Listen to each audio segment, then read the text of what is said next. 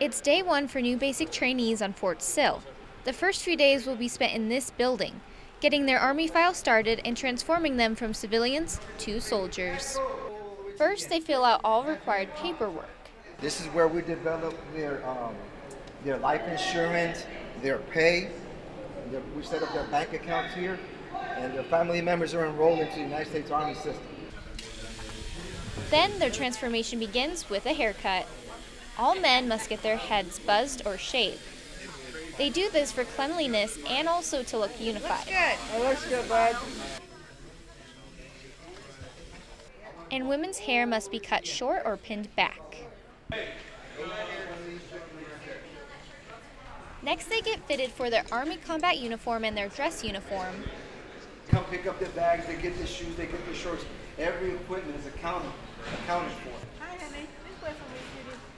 Thank you. Everything is measured out to fit perfectly. Especially their boots, which could cause injury during basic training if not fitted properly. They also receive duffel bags to hold all their gear. Once they have their combat uniform on, they get their official picture taken for their ID. We'll go ahead and take their picture right here. That's your history shot. Most important picture you'll ever take. If they only knew the value of the picture, they don't think about it. Oh, it's going to cost me $25. Remember, that picture's that's the only one shot you have. These soldiers are now ready to begin the 9-week basic training period.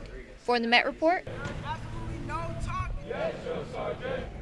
Miranda McCotchkins.